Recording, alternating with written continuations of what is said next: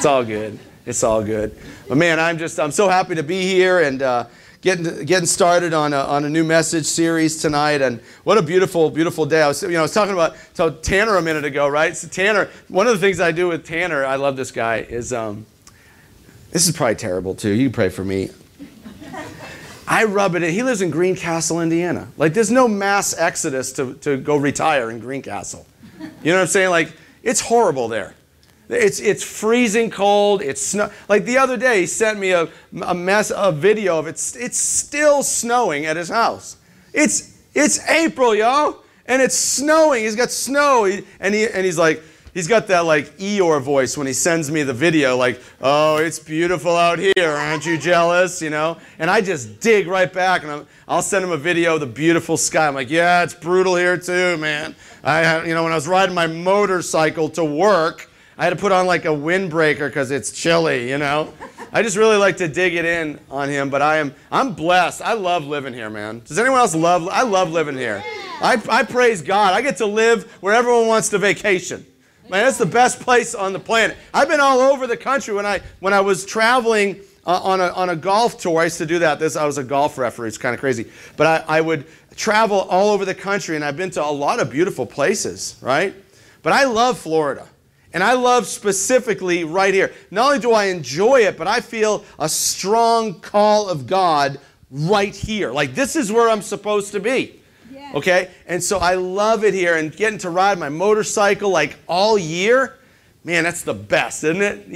It's freezing out, people are shoveling snow, and I got Meredith on the back, and we're cruising out to Winter Garden to have coffee. Man, I love it out here. And it was another just brutal, awful day out there today again, wasn't it? Just awful. Oh, just awful. 80-something degrees, not a cloud in the sky. I love it. Been all over this country, but this is my favorite place to be, and Lord willing, I'll get to live here for a long, long time. A couple places I haven't been to, though. I've never been to the Pacific Northwest. Anyone ever been out there, like Seattle and stuff like that? That's kind of nice, right? Lots of good coffee. Except it rains every day all the time is what I understand. Just cold and chilly, but good coffee, so it kind of balances out. I've never been to the Upper Peninsula of Michigan. Anyone ever been there?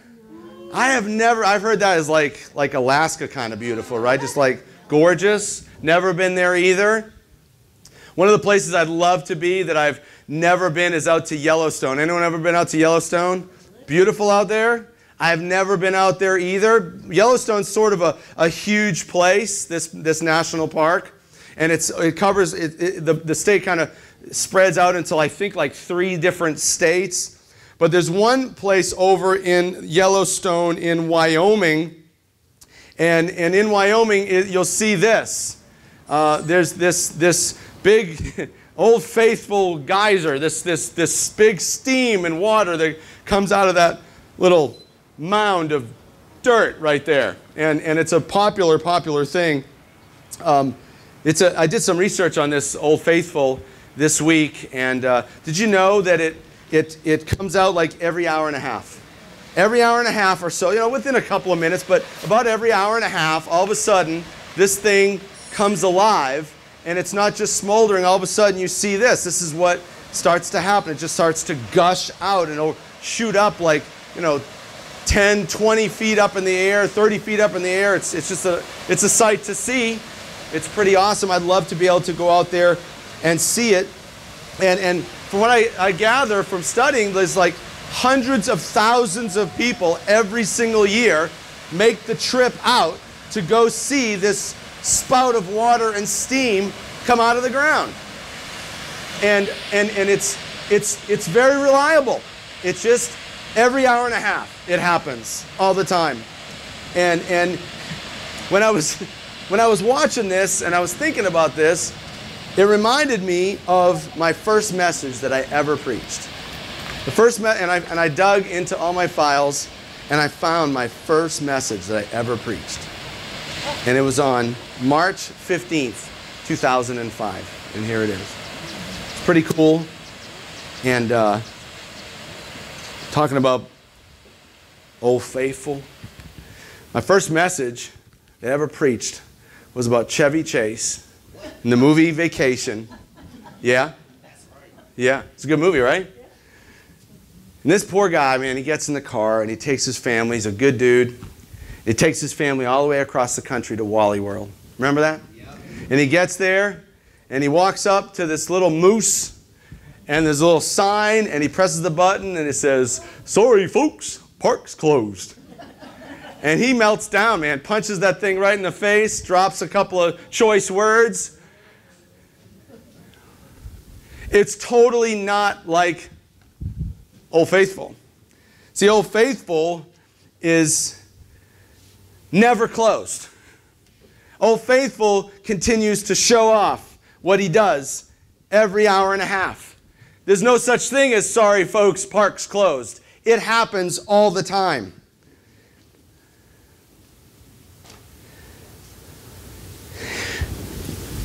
Unlike Chevy Chase, he couldn't organize a trip based on this park because the park was like run by humans and it was not of God. It was just a park. And so you base the trip and you fail. But because this thing is faithful, you can base the trip on it. You can adjust your calendar around this thing and you can spend resources on it and go and finish the trip. And it's successful. Because it's faithful. And it's beautiful for sure. It's definitely beautiful. I would love to see it. But that's not its most prominent feature. Its prominent feature is that it's faithful, and hence its name, Old Faithful. And I would just tell you this, that the number of people that visit this thing, it kind of tells us something. I don't know if it tells you something, but it told me something when I was reading this and checking out the stats. I was amazed at how many people go and see this. What it told me is that we desire to experience faithfulness. We do. We want to see something that is faithful. And we're in a world that's not anything like that, right? Nothing. We have friends that let us down. And we have family members that let us down, and we have companies that we work for 30 years, and we're working for a retirement, and they say, "Oh, the pensions are canceled." And we have teams that we put all of our resources in, whether we're buying all their memorabilia or their gear or their tickets or we're gambling or whatever it is we're doing, and they let us down too. Our country lets us down, our politicians let us down, our friends let us down, our moms and dads let us down. Maybe you're the one who let somebody down. Pastors and teachers let people down. They disappoint us. Their word means nothing. It's rampant in our world. And maybe you're the person who let somebody down. Maybe you're not very, very faithful. Started thinking about marriage. It's the last bastion of hope in relational faithfulness. Because it's the only relationship where someone or two people get up, husband and wife get up, and they make a commitment right here. They're not just like mom and dad with their kids. No one makes a marriage covenant with a kid. You just have them. No one goes up to your friend and says, "Paul, I swear on my life and on this, and I'm going to be your..." Like, nobody does this. But in marriage, that's our last bastion of hope. It's going to be different in this because we're committed to this relationship, right? Do me a favor. You have a smartphone? Do you have a smartphone? Hold up your smartphone. Come on now. Y'all have smartphones. Hold up your smartphone. Okay. Go to Google. Y'all are standing there looking at me. What are y'all looking at me for? Pick up your phone and go to Google, right? And type in this. You ready? Yeah. Y'all ready there? Yeah. You ready? You ready? You ready? Top reasons for divorce 2017. What's it say? What's your number one result? Boom. Unfaithfulness. The number one reason that this last bastion of hope, of committed relationship, the number one reason why it fails is because of unfaithfulness. And I think, and I believe, that it's true that all of us have been dented and bruised and hurt, beaten up by the wounds of unfaithfulness. And I think that those wounds are lingering. And I think that those wounds that linger have a profound impact on your current relationship with other people and with God. I do. And so I've been impressed of the Lord to start a new series this week. A series that should dull the pain of unfaithfulness wounds and introduce you to someone that'll never let you down. Do me a favor with one loud voice. What's the name of this message series? Faithful. No, that wasn't one voice. That was this nothing voice. Let's hear it. Faithful. So I want to start this week with a setup. I want to build some framework that we can build upon for the next 6 or 7 weeks. And so I want to start tonight with just some theology. Do you know what theology is? Study of God. It's a study of God, right? Like biology, and this is theology. This is the study of God. And we're going to start with that. And in this series, though, as we move forward, we're going to visit some mountaintop characters in the Scriptures and some huge, massive mountaintop stories in the Scriptures. And they're famous stories. And let me, if you've been in church, like, since you were born, you're going to hear about this stuff. And if you've never been, is there anyone in this church here right now that's never been to church before? That this is the first time ever? Never? Okay. If you were, you probably still heard of the people that we're going to talk about in this series. Mountaintop stories in Scripture. But here's the thing. Sometimes these stories have such unbelievable miracles and such that it kind of trumps, these miracles trump the true story of the entire Bible, which is not a story of incredible miracles. It's a story of God's faithfulness. That's what the Bible is. So here's a little about what the Scriptures say about God and His faithfulness. Here's a few verses. You can just jot down the references. But 1 Corinthians 1:9 says that God is faithful. 1 Corinthians 10:13, God is faithful. 2 Thessalonians 3:3, the Lord is faithful. 1 John 1:9, He is faithful. The 1 Corinthians 1:9, though, that's the one that really clarifies what His faithfulness really is. It says in 1 Corinthians 1:9 that God is faithful to do what He says. That's what faithful is. Someone who will do what they say they're going to do. Jesus would say, let your yea be yea, let your nay be nay. Like if it's yes, it's yes. If it's no, it's no. And so I find it helpful in my experience that if we're going to talk about like one word a lot, we need to get a definition of the word so we understand what it is. And so when you look up a word in the dictionary, you know, usually there's like, here's the word, and there's a sentence that tells you what it means, correct? Yeah. It's not like that with faithful. Faithful is a weird word because there's no sentence that describes faithful. If you look up faithful, you see a bunch of synonyms to try to get your mind to understand what it really, really means. You see them there on the screen. So if you take notes, which is awesome, that means, hey, God, I mean business here. I'm serious about what you're doing here in my life. I want to know this stuff. I want to remember this stuff. I want to go back through it this week. You'd write these things down. Faithful means loyal. It means constant, steadfast, devoted, unswerving, dedicated, committed, trustworthy, dependable, reliable. Man, don't we need that? We need more of that. Listen, I'm a pastor and I preach the Bible. So my number one job is to share theology with you. Like I get that. And I want to do that. And I'm going to do it tonight. And every time we gather, as long as the Lord would have me have breath and a beating heart, that's what I'm going to do. But listen, we don't necessarily need more theology. You know, we need more of that. You know what I'm saying? We need more of what you see on the screen. You know, if you get a head full of information, that's awesome. But if it doesn't flesh out into this, it's worthless. We need more godly character, right? And so As we examine his faithful nature through this study, I believe that God's goal in this is twofold. I believe that God, first and foremost, he would want us to trust him at a greater level. He would want us to experience his faithfulness, and because of his faithfulness, we would be able to trust in him in more things, more often, at a deeper level. That he's not just a God that's some ethereal being or some theory, but that he's real, and you can see tangible evidence that he is who he says he is, and that he will do what he says he will do.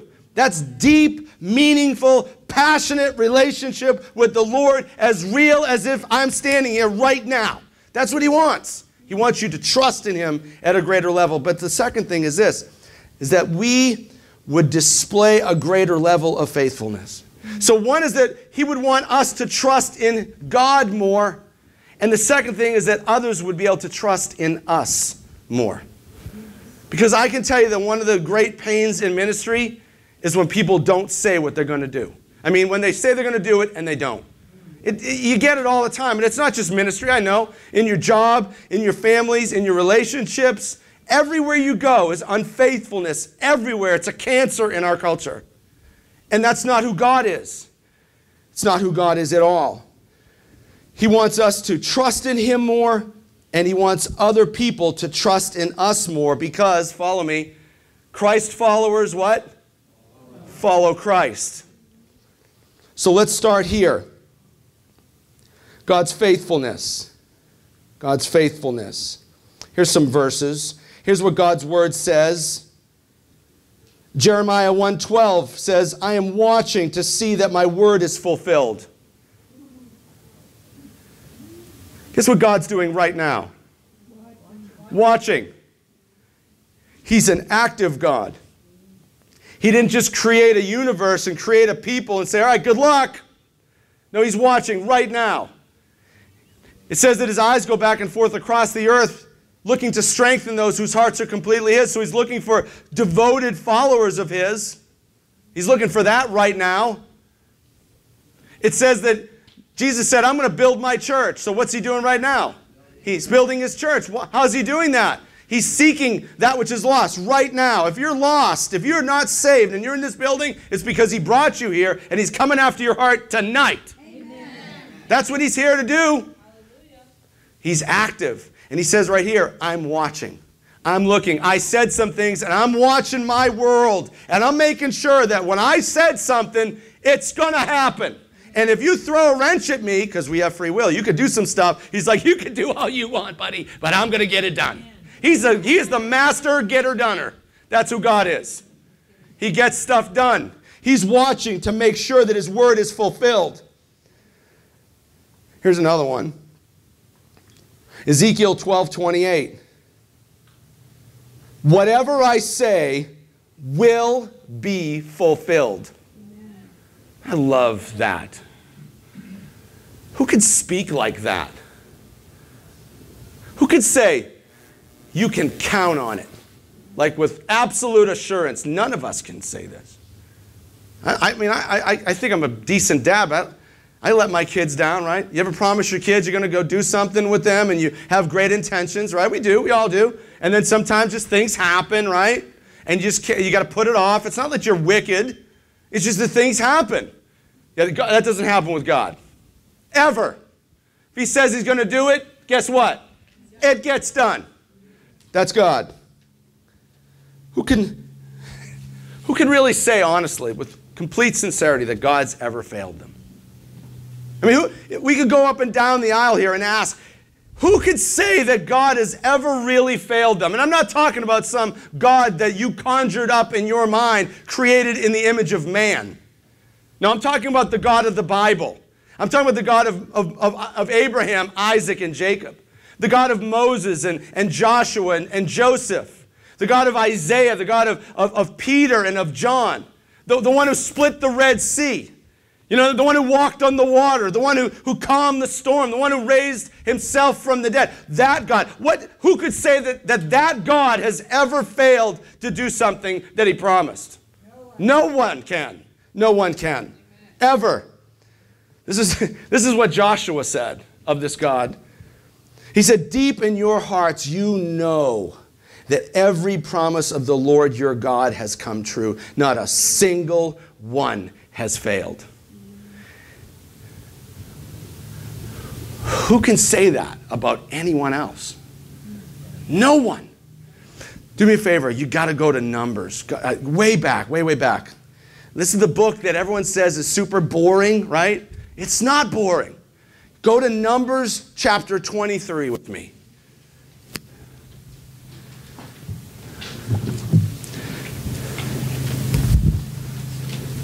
Numbers chapter 23. This is old stuff, right? This is Moses stuff, way back, first 5 books of the Bible. So in chapter 23, verse 19, this is what it says. God is not a man, so he does not lie. He's not a human, so he does not change his mind. Has he ever spoken and failed to act? Has he ever promised and not carried it through? Of no one else could such a claim be made. In all of the universe, in all of time, no claim of any other person could ever be made than of the Lord. He is truly unique and different than all other people. Some are better than others. But who could say that he has never lied and he's always fulfilled his word? Nobody else. He is worthy to be worshiped because of this. He is unique and powerful and beautiful. You can count on him. You can rely on him all the time.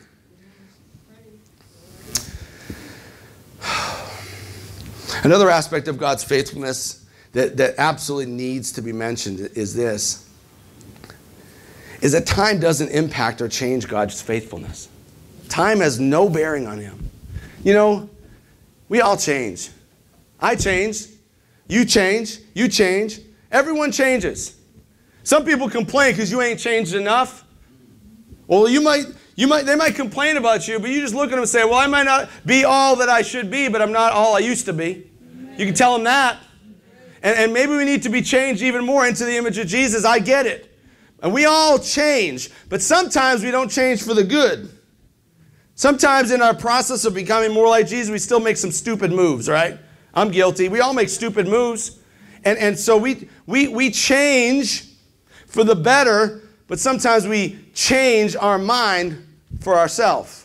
And we let people down. That's just what we do. Too often.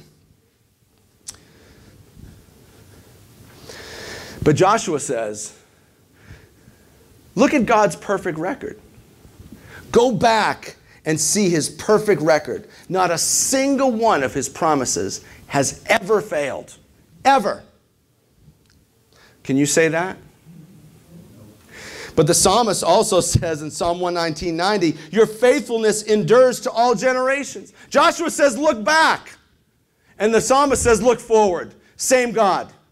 And people always say, listen, what happened in the past is in the past. It's in the rearview mirror. Don't think about it. Just forget about it. I get what they're saying, but sometimes we have to look back.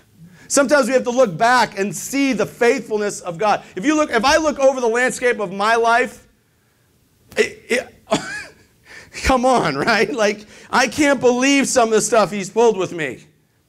And I start thinking about today, in preparation for this, I started thinking about his faithfulness before I became a Christian. Right. That I am even standing here right now, alive or in prison for life, is a miracle. Amen. You know what I'm saying? He is faithful. And I need to look back and see the things that he's done so that I can trust him with the things I got coming. That's what we're supposed to do. So that's why Joshua says, hey, look back. Just remember all he's done in your life. He's faithful. He made some promises. He delivered. Did he ever fail a single one of them? So why would you think, the psalmist says, why would you think he would now? He's faithful. And his faithfulness endures through every generation. So the psalmist said this of God. Listen to what God says of himself in Malachi 3:6. For I, the Lord, do not change. He says, moving forward, I'm the same God I was all these years when you look through here and you see what I've done, I'm that same God right now. That's what he says of himself. And Jesus Christ, God in flesh, the only person who could claim the same thing. Jesus Christ, Matthew 13:8, he says, hey, I don't change. I'm the same yesterday, today, and forever. Nothing changes about me. Past, present, and future, always faithful, always reliable. I said it, I'll do it, you can believe it. That's God. Now, here's some more truth. Are you ready for this one? Yeah. I don't think you're ready for this one. Doesn't sound like you're ready for this one. You're going to have to pull it out of me better than that, man. You guys got to participate in this. I'll sit down right now. You guys got to get me going here. Come on. Come on. You want to hear some truth. Okay, listen. God's faithfulness doesn't rely on you. You should be exhaling. You ready? Isn't that good? It doesn't rely on you. Listen, if anyone makes a claim about God, you should ask him this. Bible, and I need a chapter and a verse, please. Chapter and a verse? Chapter and a verse? Anyone want to hear a chapter and a verse? Chapter and a verse, please. Okay, 2 Timothy 2:13. Thank you for asking. It tells us that if we are faithless, he remains faithful. Listen, this is why. Listen, that's awesome. That's truth. That's awesome. But there's a reason why. For he cannot deny himself. He says, even if you are totally faithless, if you do not do as I want, if you don't believe in me the way I want you to believe in me, even if you let me down big time, that's not who I am. That might be who you are. That might be who you are. Or you, or you, or you. But I'm not that way. He's like, I'm a faithful guy. I'm a faithful God. And so I can't deny who I am. That's just who I am, y'all. It doesn't matter what you do. This is what I'm going to do. And so I'm not going to be impacted by what you do. We are not this way at all. I mean, let's just admit, like honesty in church, right? Generally speaking, aren't our choices, like doesn't what other people do weigh heavily upon what we do? All of us, come on now, raise your hand. A lot of us are geared that way. What other people do impact what we will do in response. And I think that's one of the reasons, like, this is a little bit out of context, but you get the idea. John the Baptist said, hey, we need less of me and more of him. Like, we are not the way we're supposed to be. God is faithful. We can be faithless. We need to be like him. So he's like, yeah, you don't be like me. Less of me, more of him. We need to be more like Jesus. I love this. When the Jewish nation was like after Solomon, there was a division in the nation. You know, it was a split kingdom, and there was, you know, Israel was up here, and then there was Judah down below, and there were several prophets of God that were speaking on his behalf in that time. One of the guys that was speaking for him was a guy, and a lot of people don't really know much about him, but his name is Hosea. And Hosea, it's an interesting read. If you'd like to read his story, you can read. There's a book in the Bible named after him, and God used him to display, I think, personally, probably the greatest display of God's faithfulness was on display in Hosea's life. He said, I want you to go. You know, I don't want to do that. Let me just read it to you. And if you have your Bible, you can go there and you can read it. My vision is terrible here. I'm going to try to get there. But somebody hold it for me back there, would you? So I'm going to read you the opening line of the book. It's pretty awesome. He says, when the Lord first began speaking to Israel through Hosea, he said to Hosea, go and marry a prostitute. Now, who wants to hear that one? Whew. Yeah, you think you got it tough at home. Just remember that one. But you don't understand my wife. Yeah, is she a prostitute? No, shut up. Go marry a prostitute. so that some of her children will be conceived in prostitution. So not just that she's going to be unfaithful, but she's going to have some kids by some other men. And I want you to take care of them. What? This will illustrate how Israel, his people, which is point to them. Yeah, point to me.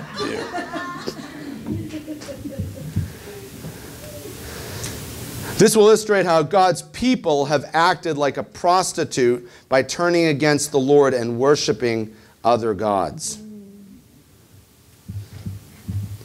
See, we're unfaithful, but God is faithful, and he wants Hosea to be faithful to the woman who's unfaithful, to display his faithfulness to our unfaithfulness. Get it? He's faithful, and we're unfaithful. So he has the faithful one marry the unfaithful one to display how the faithful one is faithful to the unfaithful. Woo! Awesome. It's on YouTube. So here in Hosea chapter 6, verse 3, this is how Hosea describes this faithfulness. You know, John says, less of me, more him, right? We got to get to know him. He needs to be magnified. I need to be less because I'm not faithful. He's super faithful. Look what he says. Oh, that we might know the Lord. That let us press on to know him. Why do we want to get to know the Lord more? Why would we want to get to know the Lord greater? Because he's faithful. Someone's listening. Listen, he says, that we might know the Lord, let us press on to know him. He will respond to us as surely as the arrival of the dawn. Amen. Or the coming of rains in early spring. See, he's using pictures of nature to describe the nature of God, of himself. And he is like, who except for the weird, like, guy who's at home packing up guns and ammo for the end times. The sun might not coming up tomorrow. It's good. Listen, but the normal guy, he's not sitting at home going, I got to work tomorrow, but I wonder if the sun's coming up. Right? Everyone, it's been coming up since the beginning. It's coming up. Is the sun coming up tomorrow? Unless the Lord Jesus rips the sky open. Is the sun coming up tomorrow? Yes. Everyone knows that is faithful. And that's like God. He's coming. He's coming. If he said he's going to do something, he's going to come to you as sure as the sun is going to crack open over that horizon. That's who he is. That's who he is. You can trust him. You can rely on him. You can depend on him. He's faithful.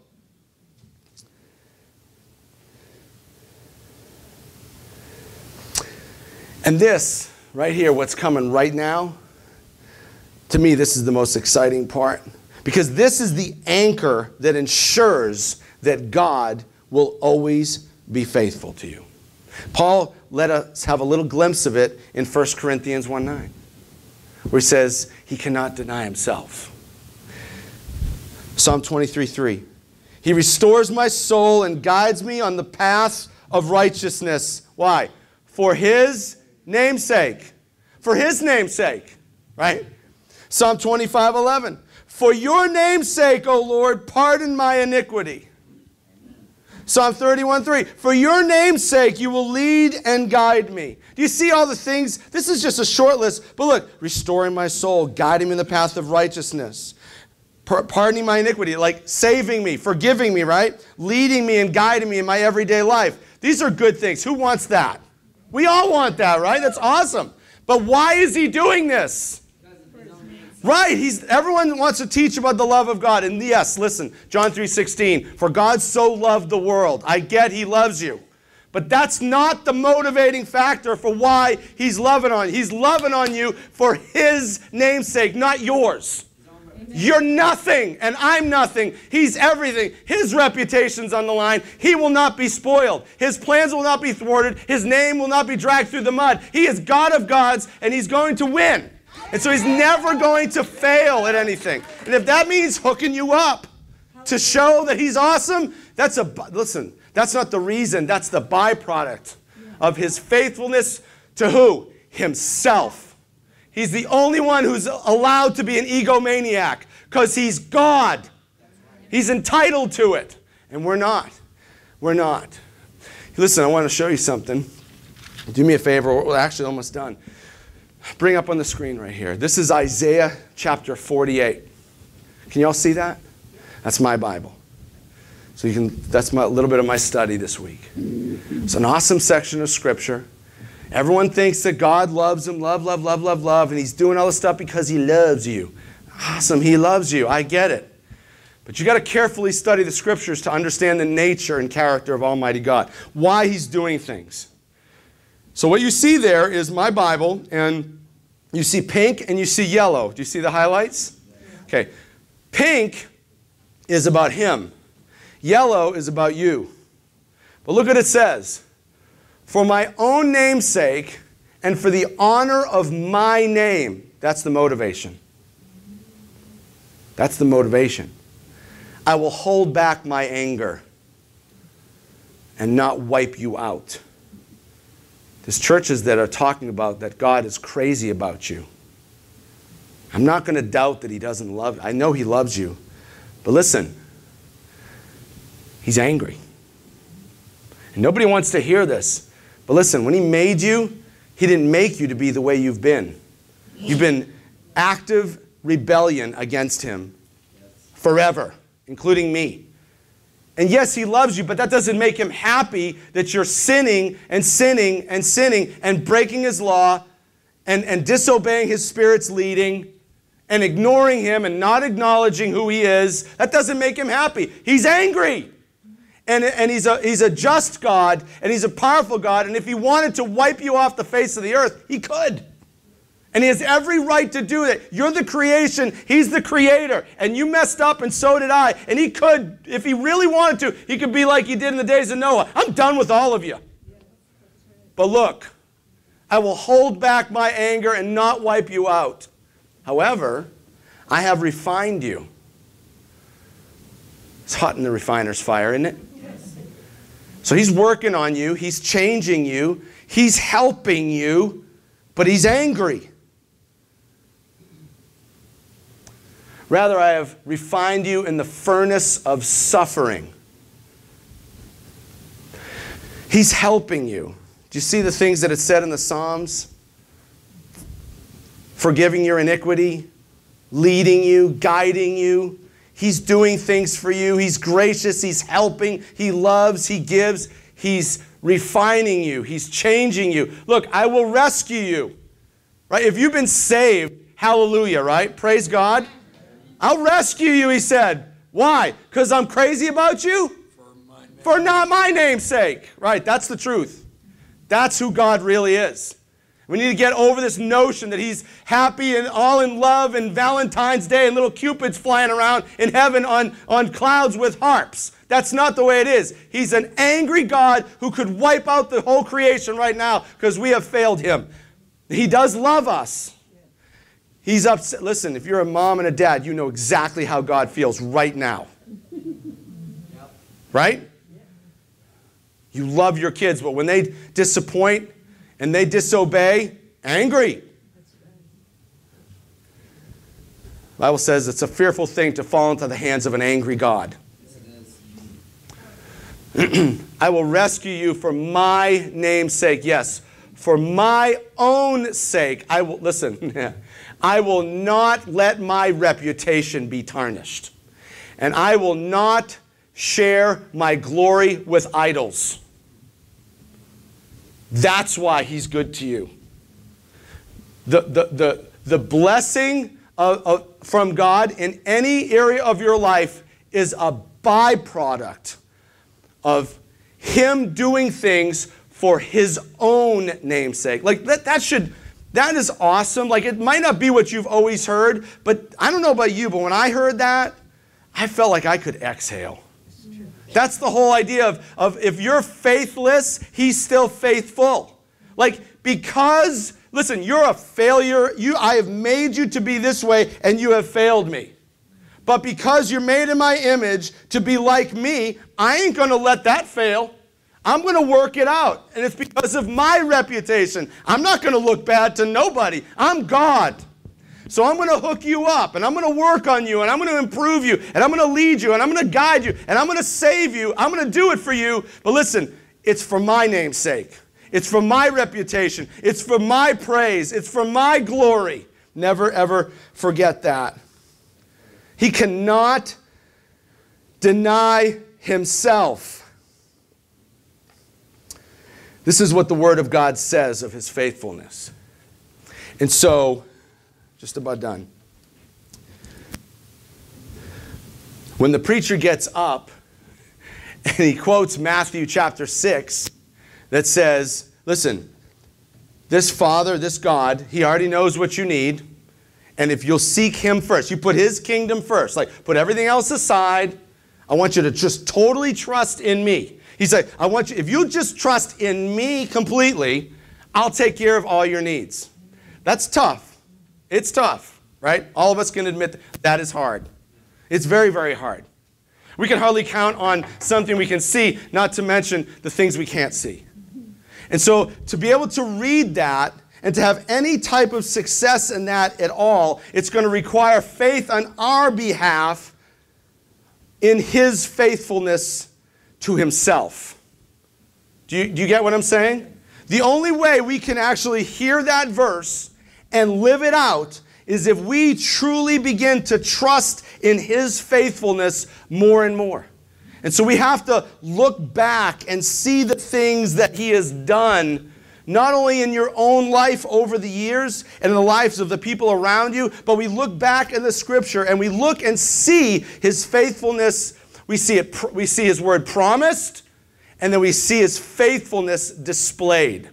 And that's what we're going to do for the next 6 or 7 weeks. Amen? Amen? Awesome. So a little bit shorter tonight than normal, but that, I hope, is the framework for what we'll be doing the next, like I said, 6 or 7 weeks, okay? So let's stand and let's pray together, and let's ask the Lord to bless our time together, not only here for the rest of the night, but over these next 6 or 7 weeks as he downloads into you who he is, and we see stories of his great faithfulness. We want, listen, this is what we want. We want to be able to trust him, right, at greater levels. We want to be able to have more faith in this God.